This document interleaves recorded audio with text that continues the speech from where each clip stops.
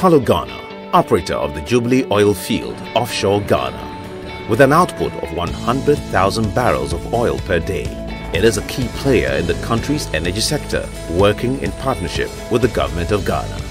Tullow's operations are located in Takoradi and Sekandi, where its logistics supply base can be found. The current focus of the company is to make sure the Trinibua Enyiram Ntomi project, also known as the 10 project, comes on stream on schedule in late 2016. This is the story of an oil company that has declared a commitment to the principle of shared prosperity. We want to live and work in the communities that we operate in a way in which the benefits of our operations are shared between ourselves and our communities. It goes beyond sort of the typical industry corporate social responsibility to look into areas where we can deepen the ability of the local company to support our operations through supply and services, through capacity building for human resources, and therefore grow the community along as we grow our business as well. And so, local content is taken seriously. Tullow seeks to drive Ghanaian participation through the supply chain and more. Besides, Ghana has in place an extensive law on local content and participation. It's something that the company itself believes is the right thing to do. It's something we're doing 4 years, 5 years before the legislation came to pass. It gives us our social license to work and live in the communities that we operate in. Growing Ghanaian companies is an important part of ensuring local content and participation. If you look at the supplier base, you want to build capacity that they can grow and do other things and probably even export into other countries. And then on the people side, through the workforce, you train, you develop people, and then they also grow. On day one, you might not be attaining the level expected, but over time, we expect you to increase your contribution in country through the local content development plans. Because of the speed by which the Jubilee oil field came on stream, there was little local participation. With the 10 project, however, the story has been different. It's part of our requirements in our contract switching strategy that for our major contractors, for some elements of the work on the 10 FPSO, they had to use Ghanaian companies. As part of our efforts are ensuring that Ghanaians are participating in the oil and gas revenue and developing their capacity. There are a couple of local companies that have partnered overseas companies that are working together in engineering design, in the environmental area, as well as in the physical installation of the subsea infrastructure, which is phenomenal because, I mean, that's cutting-edge technology.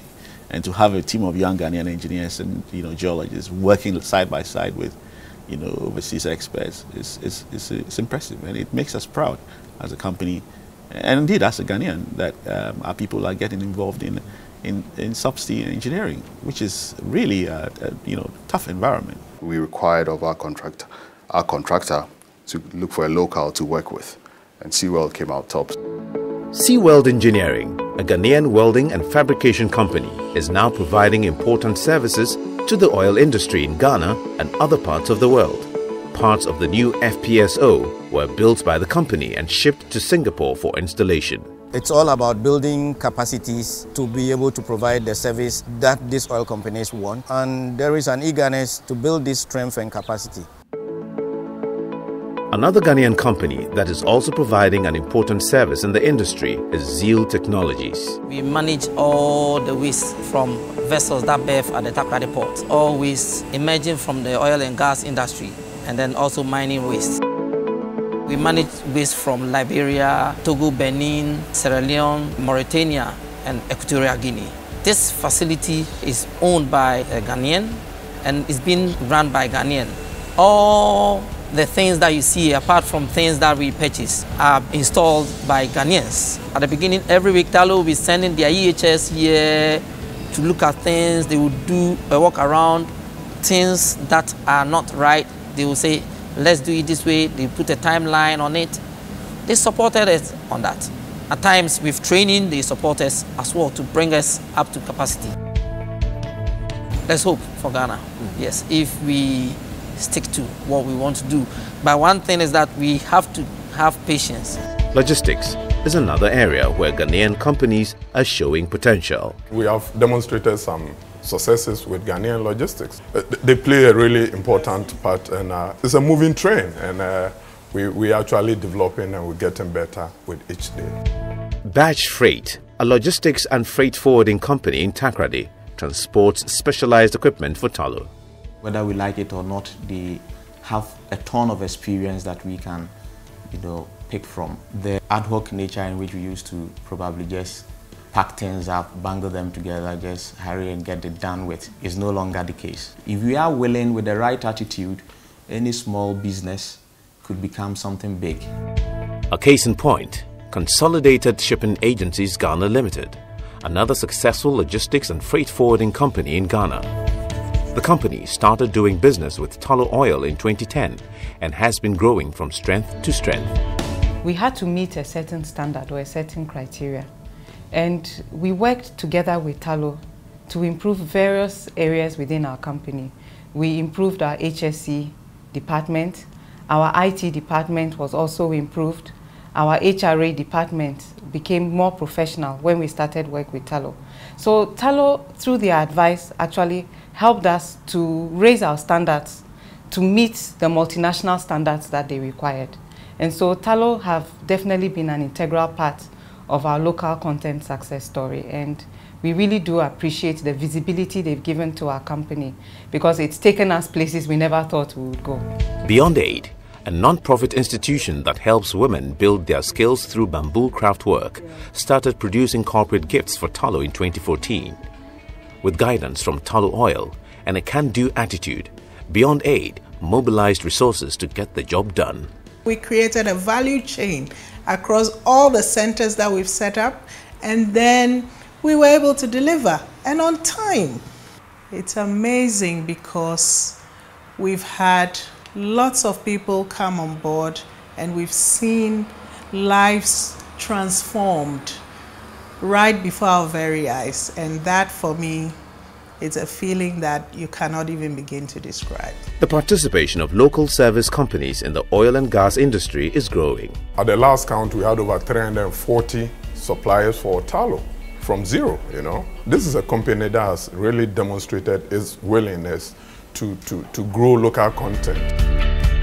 The company, together with its Jubilee partners, created the Jubilee Technical Training Center to train young Ghanaian professionals. What the Jubilee Technical Training Center was set up to do was to enable us grow skill sets in the broad technical areas that supports oil and gas industry. When you go there, you see a simulation of all the important models on the FPSO.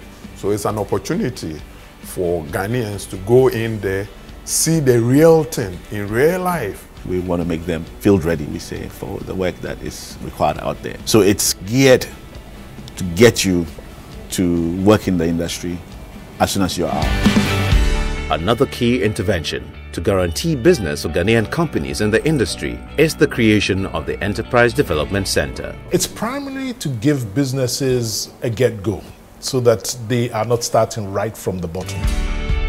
It's to empower enterprises to win more work from us. So it has a local content dimension to it. But I think the businesses that have approached us in the early stages found it very difficult to actually appreciate the kind of standards that are required of them, the kinds of rigor that are required of them, and again, the pace at which we work. Through the EDC as well, we introduce them to the procurements that are coming up so that they can prepare themselves. They can look for joint venture partners. They can understand the value chain and participate. Tullow Oil's commitment to shared prosperity is also evident in the 6 coastal communities within its offshore operational area. The company has identified education and healthcare as 2 key areas to support. We've intervened in nursery education, i.e. as people go and about their work. We've noticed, and this is something we identified in the ESIA, that if you start out good in education, there's a likelihood that you have a better chance at what you do. So we intervene at that level. Here, in the fishing community of Amenano, Tullow has built an educational facility for children in the community, many of whom had to make a daily perilous 2-kilometer journey by foot to the nearest school based in Shama. First, no school football punana ya kumotu. Okwano wal ntama mafumano wa black. Nanti na ya ontimi nanti en constitutional mo no ma no munyele. omo nku school no na mo no kra no fie say they abo we say nkwala hu e ba hu nkwala ni be 4 years ni 3 years ni ya mu say omo ni na ku school akama. This program is giving them quality education. People from other schools, regions like Volta region, even Central region, has been coming to this school to learn from us. The other strand to our interventions is health. Again, resilient communities. If you are healthy, you have a better workforce. You also tend to have a happier relationship with the communities that you engage. And our investment in health around the CHIPS project is a government program that we've just enhanced. This is not something that we've imposed. We identified that we could actually support this, and we've just turbocharged it a bit in the Western region. The Community-Based Health Planning Service, CHIPS, of the Ministry of Health is making a big difference to people's lives in several coastal communities through the active involvement of Tullow. We normally provide house-to-house services, and we don't wait till they get sick before coming here. But we rather visit them, we educate them, we tell them what to do in order not to fall sick. CHIP no ba the community ni yenya mfaso pa wa CHIP no do. Che first since obi yare a be pray ansana wode na kodu anyina ase health center ho. So CHIP be se wo ba bia ya wo ye ya. Nyanya afa wo card na na aba. Marela no akofo mo krom a obi wo a abrante obeye adwuma mo awo sesi a intermediate me yoma nka CHIP compound bu masa be si ba kwa ka ho. In the long term, Tullow is hopeful that the partnership between it and the government of Ghana will be of benefit to the country. This is an industry that can grow and make opportunities available to the country, grow its economy, and bring in new talent and skills, or tap into the talent of our people in new areas. I think the important thing is to focus on developing the skill sets systematically and making sure that as we progress and as the industry grows, you know, there are more and more local opportunities for Ghanaians and local businesses to play a role in it. I'm convinced that that would happen.